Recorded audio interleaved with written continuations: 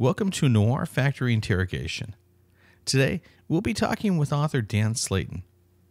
Dan is a former legal affairs reporter for the Wall Street Journal, and he's written for the New York Times, the Washington Post, the Boston Globe, the Atlantic, GQ, and Fast Company. He's the author of Love in the Time of Algorithms, and most recently, Wolf Boys, Two American Teenagers and America's Most Powerful Drug Cartel. Dan, thank you very much for spending time with us today. Thanks for having me on, Steve. I appreciate it. I was very taken with Wolf Boys. I found it to be very compelling and intimate look at almost every man's sort of kid that Gabriel, the main wolf boy, was. But at the same time, you managed to pull back the curtain on his circumstance, and in a wider scope, the whole war on drugs. I want to go deep with this. As a writer and a journalist, you've covered a number of society's facets. Please correct me if I'm wrong, but the story of two young men in Texas becoming killers for a Mexican drug cartel doesn't seem to fall right into your wheelhouse. How did you come to know about Bart and Gabriel, and what was it about their story that called to you?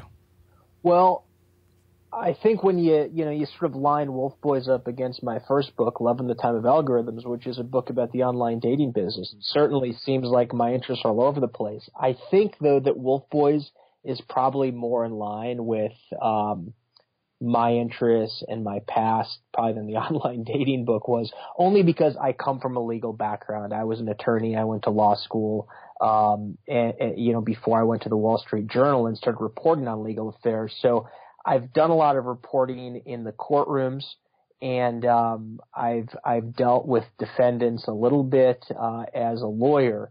So, the crime reporting is probably more in line with my background. But yeah, the way I found this particular story was actually through a piece in the New York Times I saw back in 2009.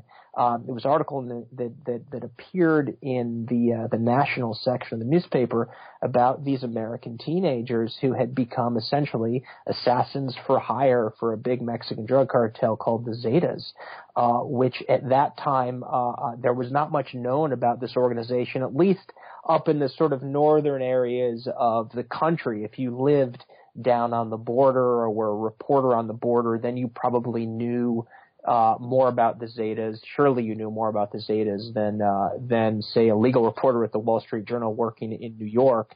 But it was one of those stories that you read and you just don't forget about. It was very scary. One of the scariest stories I'd read. The idea that these boys had been essentially turned into these sort of robotic assassins for an organization that was known to be incredibly brutal and violent. And so all these questions sort of flooded my mind. Where did the kids come from? What sorts of lives do they live before they join the cartel? What is their daily life like?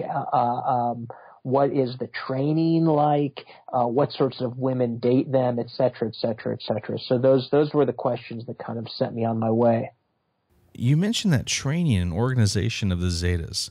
From what we've read in your book, the Zetas do seem like a well-organized machine, almost as if they are what most businesses aspire to be. They're definitely a very organized group. They might have been more organized during the period that I'm writing about than they are now, which is sort of the nature of these organizations, is that they rise and fall. And as they fall, the nature of the fall tends to be sort of, a splintering and a disorganization, as these various power vacuums will inevitably open up and factions attempt to try to fill them and end up fighting against each other. So the drug cartels are constantly kind of rising, falling, splitting up, fighting against each other, reforming. But certainly it's a very organized group. It's tightly intertwined with the government because of the nature of corruption in Mexico and because of the nature of corruption here in the States.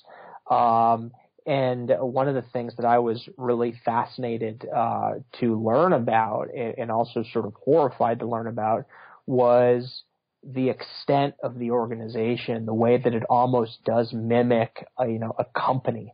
or even a Fortune 500 company, the way that it has accountants, and there's different accountants for different regions, and there are different accountants for different of the cartels, products, from the cocaine to the marijuana to the illegal immigrants to the weapons smuggling. Each of these has a various accountant. Each of these has a different boss that oversees the business, and there are various levels within the cartel that the lower men and women attempt to rise through. So part of the goal of the book Wolf Boys, as I am telling the story of these boys who become assassins, I'm trying to also show the way that they and others may attempt to rise to the organization, and where you might want to go, or where you might want to try to go within the organization after you, for instance, become an assassin. They certainly do seem to be well diversified. They also seem to be, at least at the time of your writing, room for upward advancement in their group. Well, yeah, there were, you started off as a lookout out on the streets in a Mexican city, looking for maybe informants, looking for the police to come, or at least the police who were not on the payroll, and then you reported that back. And some of the lookouts worked on the corners, on the sidewalks. Some of them literally sat in windows. And then there were the foot soldiers. There were the assassins, and those are the boys that I'm writing about. And then above that, you have sort of the plaza managers and the sub-managers. And then you have the regional bosses and the national bosses. Like I said earlier, you have the accountants. So it is a vast organization. And the Zetas worked with the Gulf Cartel, which is the cartel that sort of spawned the Zetas. And at one point, around the time I'm writing about, in 2006, there were allegedly about 10,000 employees. So you can see that this is like an average mid-sized company. The story of the two boys presents us with an intimate look into a very foreign life. But at the same time, the lives the boys lead are parallels to the lives we could lead. One of the biggest examples of these mirror lives are Gabriel and the police officer Robert. Are they products of their circumstance, or is there more to it than that? I don't know that I have a totally satisfying answer, but I think that circumstance did play an enormous role in the development of these two different people and these two different characters. One becomes a teenage assassin for a drug cartel, and the other, even though he arguably comes from much less even than Gabriel did, Robert becomes, a cop and a DEA agent, and then finally a homicide detective. And so one of the goals for me in the book was to try to dive into those circumstances and those family dynamics. Where do these people come from? Gabriel, who is the criminal, ironically for the Mexican drug cartel, is an American kid. The American becomes the Mexican cartel crook, and Robert, who was born in Mexico and immigrated to the States with his family when he was 9, he becomes the cop. So I think that subverts a lot of people's expectations about how the criminal scene on the border works, and certainly that was very fascinating to me to show in a story, because it doesn't necessarily meet expectations. But I think that Robert had the family life, and Robert had the support of his father, even though they came from very, very little, and Gabriel plainly did not, and certainly that played a big role in how they each turned out in life, whatever other biological circumstances may have affected it as well.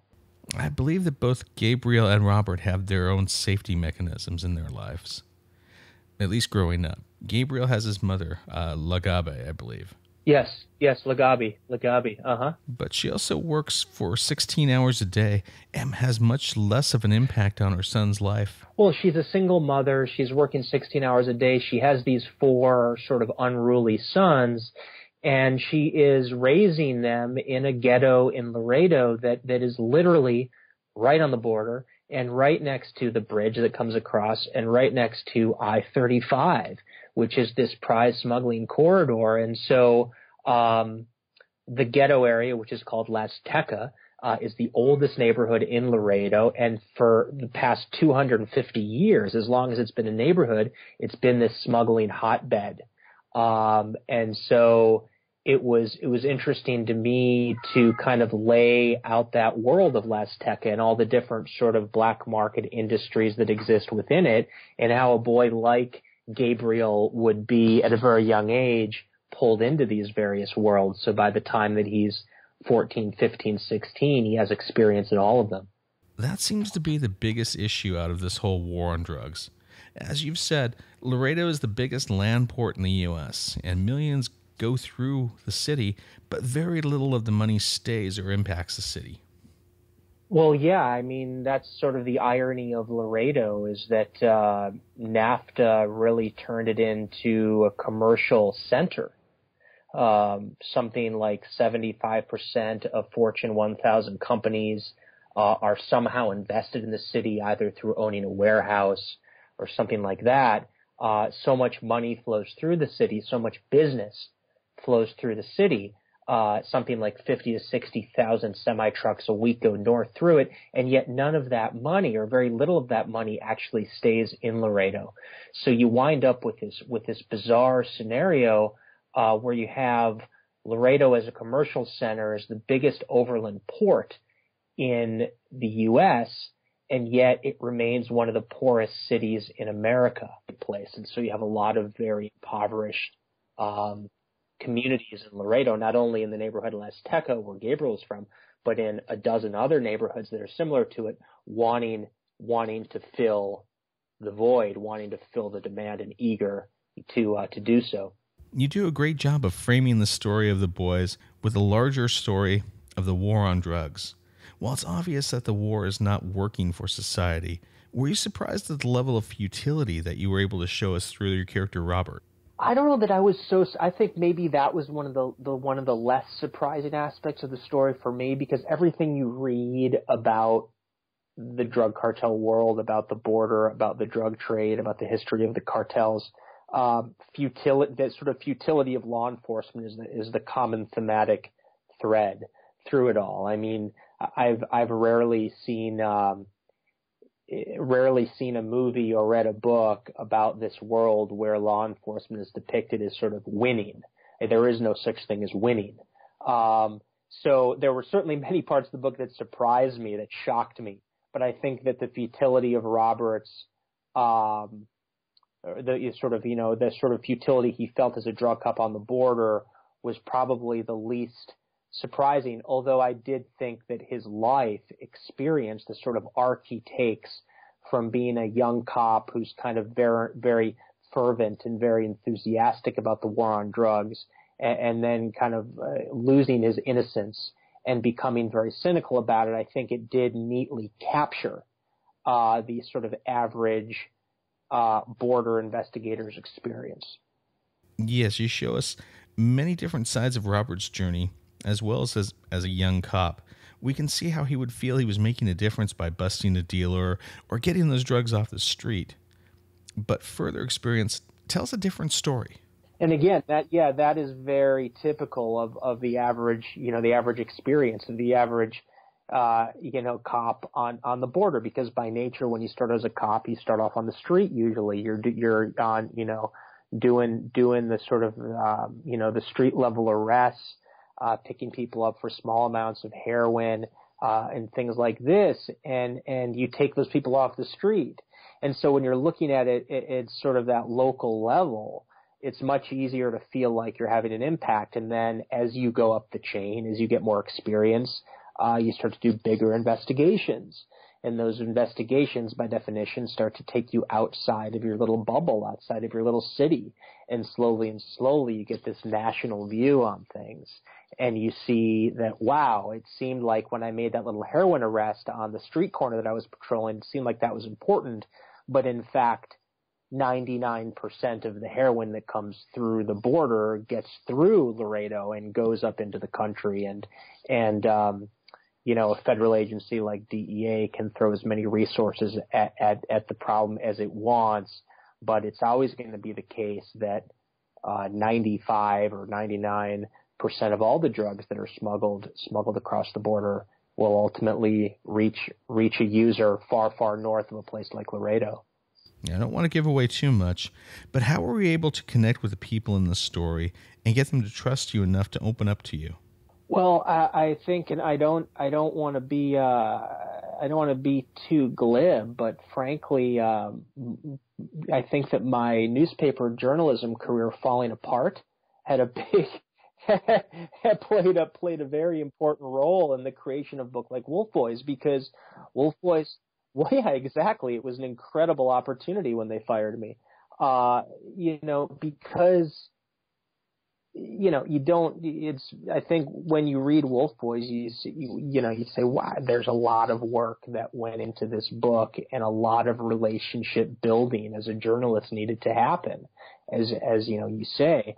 And it was just a matter of time. It was a product of a lot of time spent. I think that Gabriel and I were communicating with each other and sending letters for about 10 months before I even sat down to start to write anything. And I was also, during that time, establishing relationships with other people in the story, like some of the other Wolf Boys who are also in the prison system, and Robert Garcia. I'd been to Laredo a couple of times. So I had done about a year of kind of on-the-ground research with the characters, learning about their lives, learning about their worlds, before I even started to think about, okay, how do you structure a book around this? And so that's the kind of thing that really flies in the face of what's happening in journalism right now, where it's all about get the next blog post out in 5 minutes, and where's our Trump story? This was the opposite of this. This was essentially me being at a point in my career where I'd walked away. I had just done the online dating book, and that was okay. It came out, but it wasn't necessarily the book. It wasn't the sort of book I'd kind of always wanted to do. The sort of book I'd always wanted to do was narrative nonfiction, like Friday Night Lights and the kind of books that, I was raised on. And I got to the point in my career where I just said, I don't care if I never publish anything again. All I care about is that the next thing I do is going to be great and is going to seem really important to me. And so I just sort of stepped away from daily journalism. I stopped pitching pieces for a while, and all I was doing was reading a lot of commercial thrillers to sort of soak up the structure of a thriller. Even though I was going to do nonfiction, I thought that this was an opportunity to do something that was very novelistic. And so I wanted to soak up, the structure of a fictional thriller, because I felt like I could apply that. And I was exchanging letters with Gabriel and the other Wolf Boys. I was talking to Robert on the phone once a week. And just soaking all this stuff up in anticipation of some big sweeping thing. And I've seen it from all these angles at a period in time when it's all falling apart. The whole industry is going down the tubes. I mean, just ask anyone who works at a newspaper right now, and they will tell you that this model. What is a newspaper? Yeah, exactly. I mean, and there are a few of them still exist, and there are people working at them. But no, just the other day I was speaking with a friend of mine who is a staff writer at the Dallas Morning News, and he just was like, every day all we talk about is how this model can just not last. So that this was I guess Wolf Boys was kind of my answer to what's happening a little bit, or kind of a reaction to it. I found that narrative voice to be incredibly strong in your book. There are times when I welcome that break in the story because it lets me see different aspects of the whole story. They take me out of it long enough to keep it checked, to remember that this isn't a novel, it's not fiction, and these aren't just characters, they're real people. Yeah, that's the greatest thing I can hear. I mean, that there was an opportunity to do that. There was an opportunity because I had the access and I had the time to spend, and I was determined to spend the time. I mean, Gabriel and I exchanged, at this point, it's been more than 1,000 pages of letters, in addition to the several times I've visited him in the prison, and a few phone calls. We didn't do a lot of phone calls because he's in a segregated unit, and he rarely has any phone privileges. But so we did all this letter writing. And so, I mean, letter writing is a very intimate form of communication. And to exchange that many letters between two people. Like he got to know me very well too. He could probably write a similar book, although a much less interesting book about my life. And so that was a big help. And then on the other side, I was very lucky to have a set of characters, leading with Robert Garcia, the kind of lead homicide detective, but also the U.S. attorney Anel Moreno, and a couple of DEA agents who worked on it, who were very open with me. Robert and his family were just incredibly open. Nothing really to hide, nothing to be ashamed of. I think they felt, and I think rightly so, that they had lived and are living kind of typical American lives. Robert is an immigrant. His wife is from a military family in Arizona. They both served, and in fact, they met each other in the Army. And that's another part of the story that makes it great. You present these people in full. Robert isn't just a hero character. He and his family have issues. I think when he meets his wife, she's already married.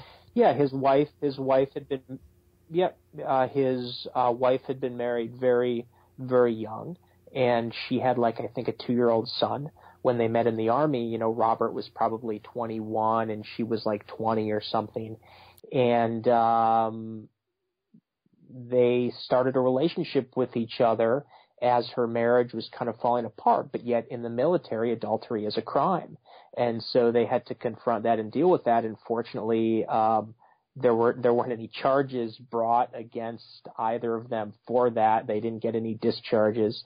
But they both, retired from the Army, and then they decided to settle in Laredo, and that's where they stayed over the years and the decades to come.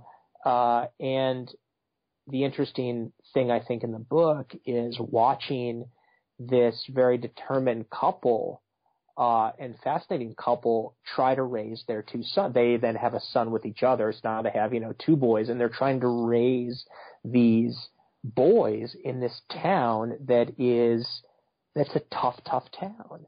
It's about 250,000 people. Like I said, there's all the commerce that comes through it, yet it's very poor. There's a lot of drugs, and the landscape for your average 13-year-old is treacherous. And so it was fascinating for me to kind of watch Robert try to get these boys through the average junior high experience, through all their trials and tribulations, and try to keep them on the straight and narrow. And so Robert, in a way, becomes his father. Yeah. So there again, he kind of benefited from the strong father figure, and I think his own family benefited from him having married a woman who was very strong and very determined and had very firm ideas about how to raise a kid. So it was funny because when I started Wolf Boys, the reason that I embarked on the book was because I felt like I needed to know about the lives of these boys in Laredo who'd become assassins for a drug cartel. I wanted to know where they came from. I wanted to know everything about their lives. And I envisioned kind of a thrillerish type of a book, but at the outset, I never envisioned writing a book about parenting. That was the last thing on my mind. Now, in retrospect, it makes sense. But so there's a strong sort of parenting line. And now, of course, when I look back, yes, of course there's a parenting line, because why does a kid become a cartel assassin? Well, maybe he could have had better parenting and guidance. Why does a kid in Laredo not become a drug smuggler? Well, maybe his mom and dad work really hard to make sure that doesn't happen. So yes, now I look back on it, of course it makes sense. But it sort of was one of those things that in the middle of the project, it struck me. I was like, wow, this is really funny. This is almost a parenting book. Again, not wanting to give anything away, you do get a chance to connect with the characters in their life. For example, Bart is kind of a wild card. Bart is a wild card, yeah. Bart was much harder to nail down than Gabriel. Gabriel, I think, had a lot more insight into his life and to what he had done, and why perhaps he became what he became. I don't think Bart was capable of that sort of insight, and I don't I'm not a doctor, and I don't have a diagnosis for why that is, but if we're sort of talking about sociopathy or psychopathy, I think that Bart sort of more obviously fell into one of those categories than Gabriel did. How was Gabriel able to process his life, and where does he stand with his past deeds today? Well, I'd say a couple things about that. First of all, one of the challenges for me in the book is that I'm portraying a boy whose life effectively ended when he was 19 and a half. That was when he was arrested for the final time, for good. Basically, he goes away to prison. And I started talking to him. I first met him, I think, when he was 27, and then we communicated for the book for about 3 years. So he was about 10 years outside of that experience by the time we met him. So when I was writing the story of his life and writing him as a character at 11 or 15 or 18 or 19, it was important not to sneak his ability to reflect now into that mindset. And I don't know if I said that well enough, but I wanted to portray him as he was at 18. Like now I'm 39. I can look back on my 18-year-old self with a lot of perspective. Oh, that's what was going on. Oh, it was a family issue that I was reacting to. I was, trying not to be my father or whatever. But at the time I didn't know that. And so it was important not to sneak too much perspective into the former self. So I was always attempting to kind of walk that line. But I do think that he has a fair amount of perspective now on his life and on the things he did. And he said to me in one of his most recent letters, shortly before the book was published, and this was after the book was already finished, he said, I think he said something to the effect of, the crimes I've done are atrocious. And that was something he'd never said to me before. And maybe I should have asked him more, been more upfront about that. Like, how do you feel about what you did? How do you feel that the state of Texas just thinks of you as a serial murderer? But he said that. He said that on his own. And the reason I bring that up is because a lot of people ask me, well, is he remorseful? What kind of remorse does he feel? I think the way it is in the book is his remorse is somewhat ambiguous because I'm trying to depict an earlier person. I think you do the story a great service by presenting it this way. Otherwise, you're just looking back over the events instead of reacting to them. Right. Right. And I think it's sort of less interesting. I mean, people want to watch a 17-year-old. People want to read about a 19-year-old. I think it's less interesting to read about the 30-year-old reflecting on the 19-year-old self. But when I get to the epilogue at the end, then there is more reflection. And then that, to me, that was the place to kind of give his sort of modern take or the current take on himself. I understand that Wolf Boys was banned in the Texas state prison system. What can you tell us about that? Yes, it was actually banned by the Texas state prison system before it even came out. And that's where the story could do the most good. Now, were you given any reason for this? Well, it was unclear why it was banned. I mean, I think it's probably because some mailroom officer decided that they don't like Gabriel or decided that just they didn't feel it was right for an inmate to have a book about him. I mean, the Texas state prison system has this very aggressive book banning program. Books are banned by literally by the mailroom officers, who may or may not have a high school degree. And there are 6 different grounds on which they can ban a book, and all of those grounds are very, very broad. The ground they cited for banning Wolf Boys was that it contains information about a criminal scheme. And the lines they cited were, it was 1 or 2 lines, about a third of the way into the book, where I talk about one of the characters in the book who's a very big smuggler. And I talk about how he would outfit the vehicles he bought to make them most effective for smuggling. And it's like a sentence or two, basically just saying that you pack the drugs in the part of the car where the car will retain its hollow sound when you slap the outside of it, when you slap the body, because when you go through, when you come across the bridge or you go through a border patrol point, one of the agents often goes around the car and sort of just slaps it, to see if it sounds like it's full in a place where it shouldn't be. So this is like, it's not even smuggling 101. I mean, this is not a how-to guide to smuggle, but obviously someone wanted to ban the book and they started reading it, and this was the first place they got to where they felt that they had, a sort of reason under their own regime. One thing that was surprising to me is that they needed to read 120 pages before finding a reason to ban it. But you should consider that a compliment. Yeah. So the book was banned before it came out, and it's just one of those things that's unfortunate. There's nothing you can do about it. But yes, as you say, some of the people who could probably benefit from the book the most are in the Texas prison system, having lived a life very similar to Gabriel and the Wolf Boys. And unfortunately, unless someone smuggles a book into the prison system, they're not going to be able to read it until they get out, if they ever get out. Now, Dan, can you share with us what you're interested in today? What's captured your interest now? Right now, I am working on a magazine article that involves crime within the military, and that is going to run soon. And I'm also starting another book which involves crime in a religious subgroup. So that will be similar in style to Wolf Boys. It'll be narrative nonfiction.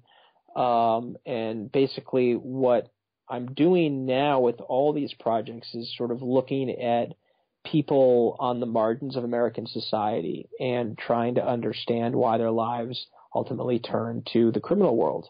So this is the thing that's captured my interest at the moment, and I will continue to read a lot of Richard Price novels and a lot of crime fiction and thrillers, and I'll try to bring that sensibility to my nonfiction. Dan, thank you very much for taking time to talk with us today. Thank you so much. We'll go ahead and share a link to your book in our show notes. Where can our audiences look for you? They can find me on Twitter @ByDanSlater. Dan, again, I found Wolf Boys to be an engaging, eye-opening book, and I can't recommend it enough. Thank you so very much for talking with us. Thanks so much, Steve. That means so much to me. Thank you so much for reading it and for taking the time to talk to me. And hopefully there's going to be a movie version relatively soon with Antoine Fuqua directing. So if you want to swing back and talk about the movie in a year or two, if you still keep it in mind. That's it for this Noir Factory interrogation. Join us again next week as we take a hard look at noir, true crime, and hard-boiled fiction. Good night.